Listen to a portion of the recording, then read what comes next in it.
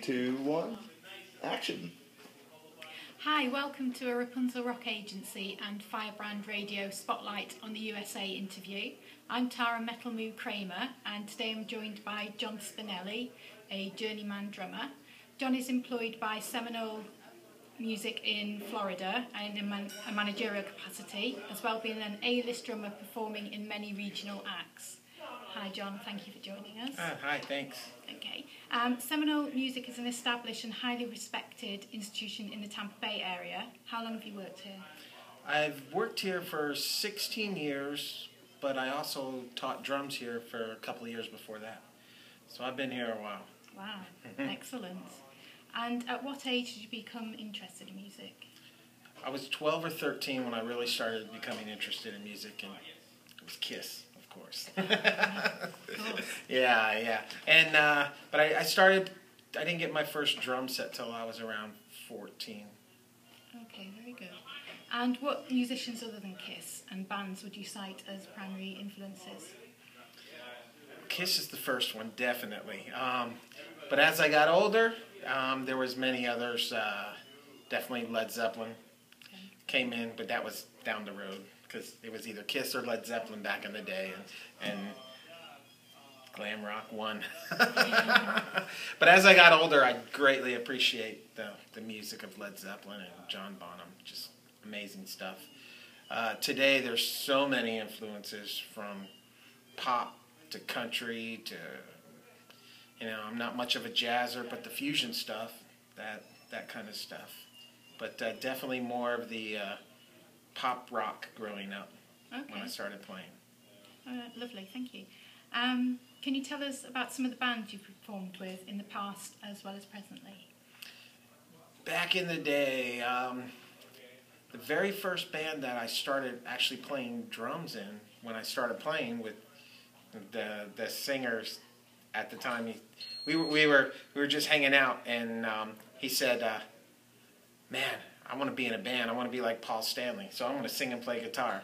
And he said, "What do you want to do?" It's like, "Play drums?" I don't know. I didn't know. So I said, "Play drums." And that band started as a garage band, of course.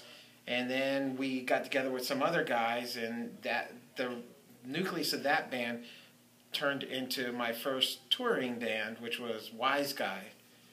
Way back when, and Wise Guy was around for a long time. We traveled all over the country, up in Canada for many years, and that stopped around 1993, I think, is when we stopped touring. And so it was a long time that I played with that band. Today, I play with Josephine's Machine, a couple of other projects. I played at Big Brother Band for a long time over at a tourist trap in Treasure Island here locally, and just play with a lot of people. Played with Jason several times. Fantastic. Yeah. Lovely, thank you. You were deeply involved in the Matt LaPorte tribute show in St. Petersburg in July 2011, which raised money for the Matt LaPorte Scholarship.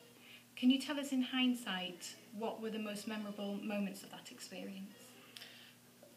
Definitely the Sabotage tribute, when that was a phenomenal show. That was it, but there were so many people there. There's Crimson Glory, just the Florida Metal All-Stars.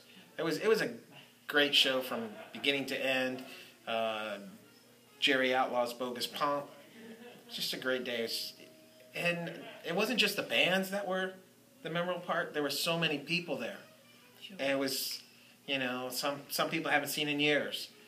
Some people I see every day. But it was a great day for a great person. Absolutely, definitely. Can you give us some insight into the drum gear you prefer? Wow. Being in the Tampa Bay area, recently we've turned into this little drum headquarters with D-Drum and now the new company Crush. Both of them are doing really cool stuff. Plus, there's some local companies. There's a local builder that I'm working with called WAC Drums, WAC''D, and doing some really innovative stuff, which is starting to get a little bit of recognition through some major artists, which is really cool. I love all kinds of drums. It doesn't really matter, but I like resonance, so I like deep sounding, full sounding drums.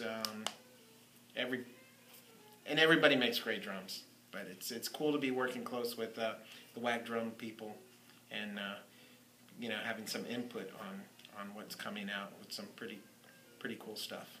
Wicked. Watch for him. Yeah. As Matt was a guitar teacher here for many years, there must be a great sense of his spirit at the store. Can you share some memories of Matt with us? Wow. Matt had a very unique personality that was just lovable. His smile was, that says it all. When you see him smile, that's Matt. We've had a lot of stories here, from him doing clinics here to being here like every day, just hanging out.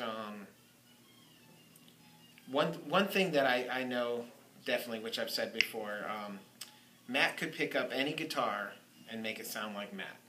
It could have been a piece of junk trade-in that we gave somebody $10 for, and we're just going to use it for parts.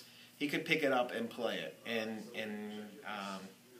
he could just make it sound great. He was a special player, as you all know. Yeah, thank you for that. Yeah. Can you tell us about the seminars that are held here at the store? Who are some of the players that have showcased their insights and talents? Yeah, we do have a lot of clinics here. From the top drummers, guitar players, to local up-and-coming people have all played here. And as for guitars, Michelangelo Badio, Vinnie Moore, Matt LaPorte, of course, people like that. We do a lot of drum clinics, so anyone from Terry Bozzio to John Blackwell, and just so many people. It's amazing to sit with those people and have them talk and tell you a story and explain something firsthand like that you just can't get off YouTube. You can't get it on a video. Except these interviews, of course, are the good ones. You got to watch these.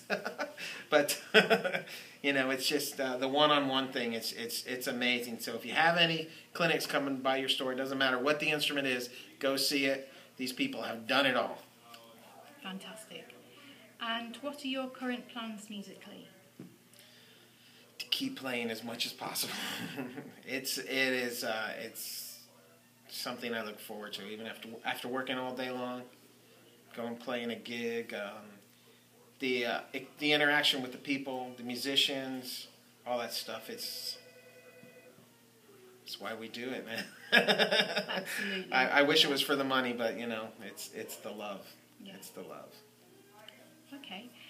As a very active proponent of Tampa Bay jam sessions, what are your thoughts on the local music scene? The local music scene here, it is very active. It's not anything like it used to be. Times have changed. It's pretty tough for original bands to get out and play and to make any money. But the cover scene, the jam scene is still active. If bands...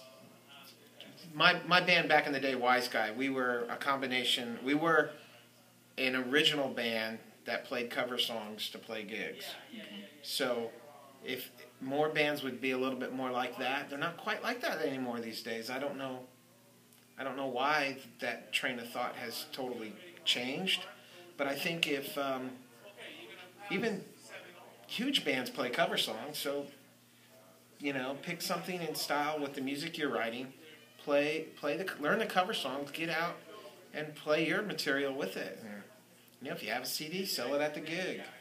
But the music scene here, it's still strong. The jam sessions are almost overtaking the scene. There's so many of them, Monday through Friday, or Sunday through Monday, or no, except Friday and Saturday. The paying gigs are then, but there's a lot of great players here. They just want to play, so they're out at the jams. Yeah. Okay, thank you. Now we're going to go to our director's question. Okay, you can't run from this one, John. Since we played together in the summer of 2000, that was with Bad Intentions and Jamie Goodman, and as well as the Matt LaPorte tribute show in 2011. Is there any chance that you'll offer me a gig someday? Yeah, of course. Yeah. Hey, one thing about the director, and that 2000 when we were playing together, you said something to me that I've kept with me ever since, and I don't know if I told you this. When I first started playing with his band, I was called as a fill-in, and then it just like I became a regular kind of fill-in and that kind of thing with Jason. And the first couple of gigs, I would say, Jason, what tempo do you guys do this song? He says, just turn on the little radio in your head. And not only do I use that all the time to myself, when people talk about it or there's a tempo issue, it's like, turn on the radio in your head, sing the song. That's the tempo. So thank you very much. Fantastic. How can our out-of-state and overseas listeners contact Seminole Music? Through our website, SemineMusic.com. We're on Facebook, Seminole Music and Sound, places like that. Yeah, man, our clinics are amazing. We did some stuff with John Oliva. It was not last year, the year before, and we even had overseas people come to the show. Fantastic. Because they heard about it. It was a special and intimate event. And Jason was there. That was my 50th birthday, actually. Yeah, it was a great time, a great turnout. So, yeah, check out our website and Facebook. So, it's interesting things.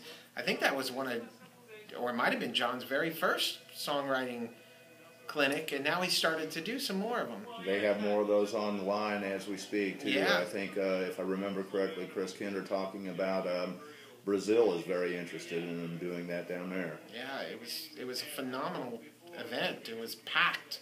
It was amazing. I can imagine, yeah. And you know, stories from John is, you can't beat that. No, you can't. Well, thank you very much for taking your time out to talk to us, and look forward to hearing from you again soon. Thank you. Thanks so much. Lovely. It's awesome. Pay attention. Yep. 3, 2, 1, cut. Hey, Raleigh. So, What's going on, bro?